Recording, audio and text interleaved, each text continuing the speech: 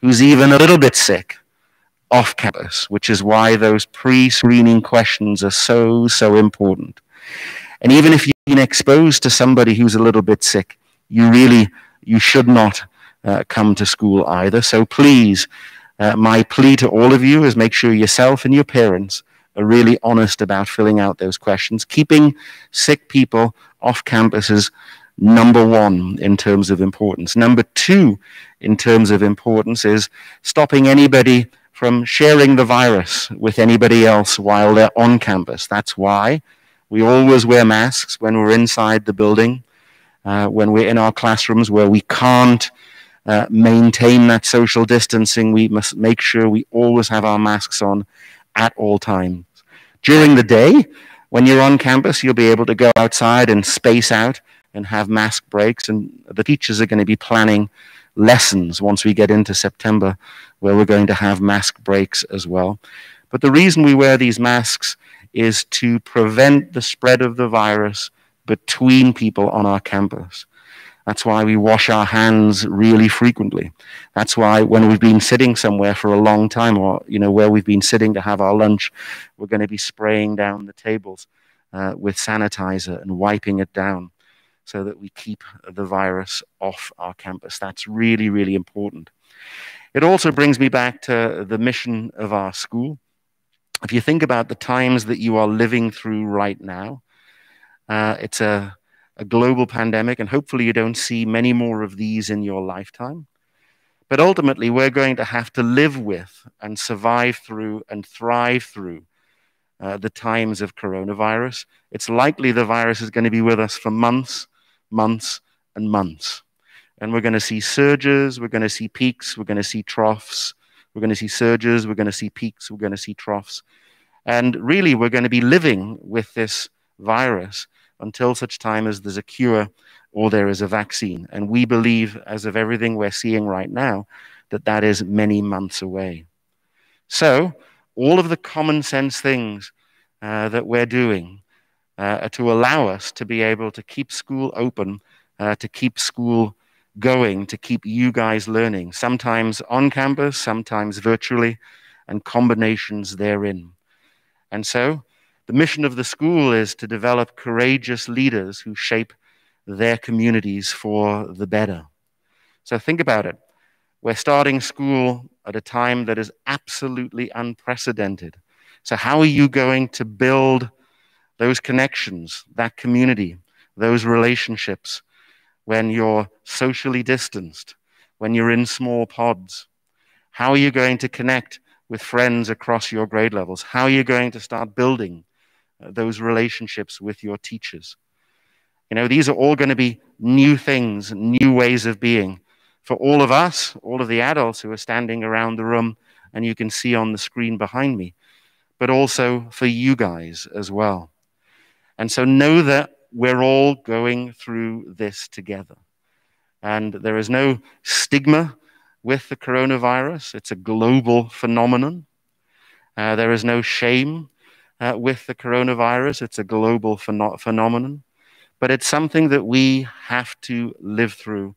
And the way that we do that, how we interact with each other, how we engage, how we connect, how we communicate, so, so important. So as you're beginning this school year as new students at Atlanta International School, please, please reach out to each other, reach out to your teachers, reach out to the new classmates that you're going to meet. Most of you will be meeting them virtually, beginning with school when school begins on Thursday. So please be really, really thoughtful and deliberate about trying to reach out and to connect with folks. Your teachers, your heads of year, your principals, your counselors, of course, are going to be doing the same.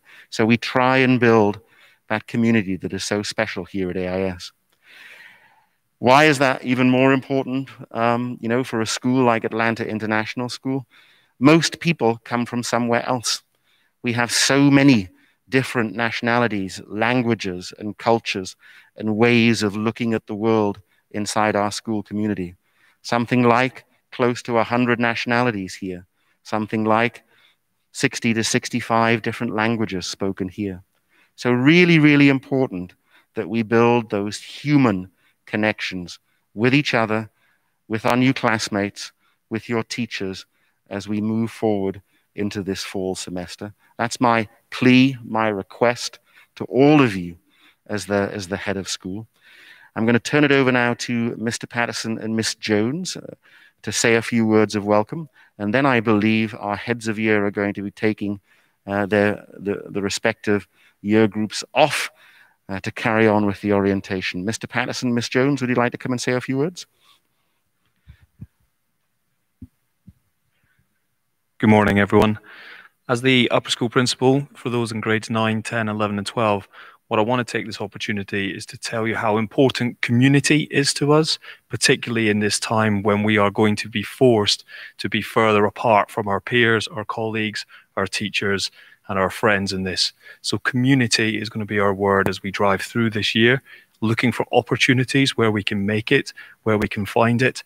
And as Mr. Glass said, how do we be courageous leaders in developing community during a pandemic? So I want to welcome you all to the upper school. It's great to see you all here in person, even through the masks. And we are looking forward to this exceptional year and getting back to close to normal next year. Thank you very much. Hi, good morning, everybody. So I'm Michelle Jones. I'm the middle school principal. This is kind of strange, right? The way we're beginning here. And if it feels a little odd, that's perfectly normal. It was a little odd for us as well when we began. But what I can tell you is when you get used to these different protocols, it starts to feel okay. All right. So I wanted to welcome you. I also wanted to say on a practical side, things are going to have to be a little different this year. And there's some stuff that we're going to ask of you. For example, you're going to have to be pretty organized. To my middle schoolers out there, I know it can be a challenge. We're going to work with you and we're going to support you. So in everything that we're asking you to do, there's a layer of support there as well. Okay? Reach out to us. We're available on email. If you are new to our community, we are very, very open. You can email your principal. You can email your head of year. You can email your counselors, your teachers, and your advisors. The other thing I wanted to mention to you is that it's going to take us a while to find a rhythm. So please be patient with us as we get into this, as we will be patient with you as well. We welcome you. We are looking forward to a great year together. Thank you, Ms. Jones. We send them off now to the heads of year. All righty. And so thank you to all of our folks on the panel. If you could wave to our new students one more time, that's great. Reed Mizell is our head of admissions. Wasn't on the call before. So thank you to our panelists. What we're going to do now is send our new students off with their heads of year so they can carry on their respective orientations. Okay, so thank you, panelists. Appreciate it. And should we start with grade 7, Mr. Simons? So if you're in grade 7, grab your bag and please follow Mr. Simons out the door to the back.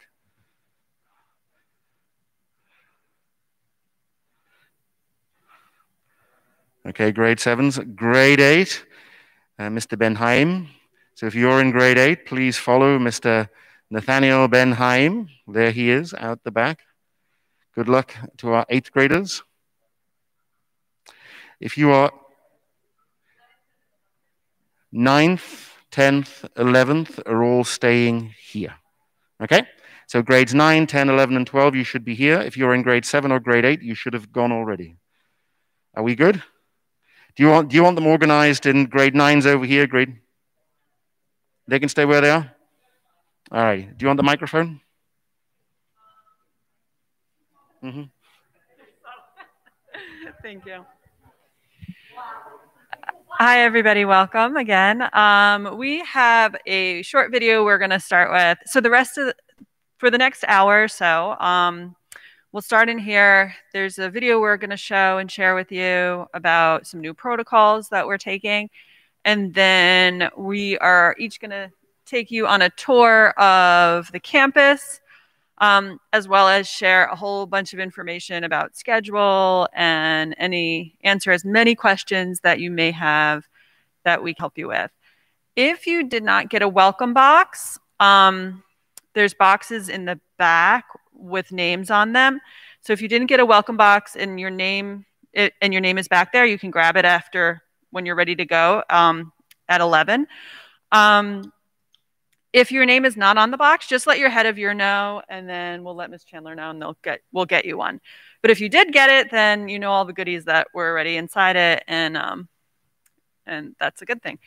So after we do the tours and we have some conversations with you, 9 and 10 are going to come back into this room, and then they're going to work. The IT department is going to work with you on some IT things that are going to be going on, and 11s are going just down the hall. But we'll stay in our little grade level groups. Mr. Ford, you have... Oh, yeah, let me do that while...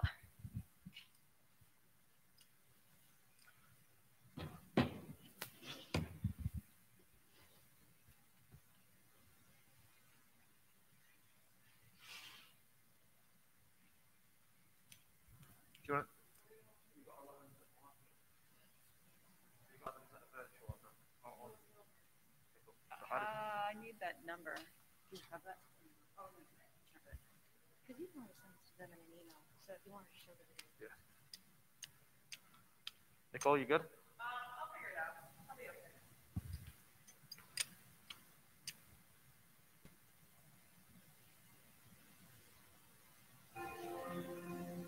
We are really looking forward to welcoming our students back to AIS safely. To do that,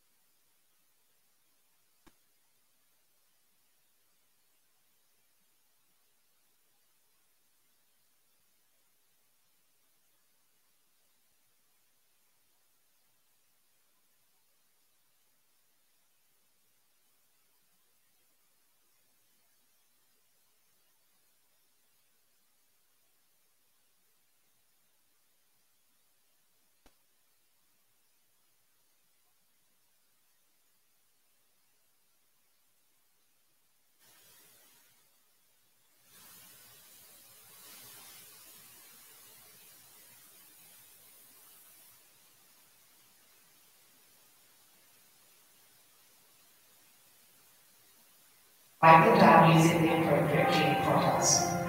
For more details, please take a look at the COVID-19 Blackboard tab and watch out for regular updates from school by email. Thank you for watching.